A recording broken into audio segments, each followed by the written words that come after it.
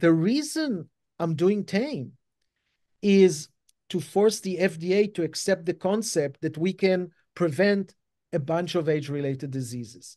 This is the only reason we did it, because the clinical trials have been done. Okay, we know that if you give metformin, you prevent diabetes. We know that if you give metformin, you prevent heart disease in clinical trials. Okay, we know in clinical trial that if you have mild cognitive impairment, then giving metformin will slow the deterioration. We know in clinical trial that people on metformin die less than any other from all causes. Okay, we know we've done a lot of the things. The point with the FDA is to bring it together as a study whose outcome, okay, and this is, I think, the cool thing about the TAME study. Because we say that aging drives diseases, we're agnostic to the diseases.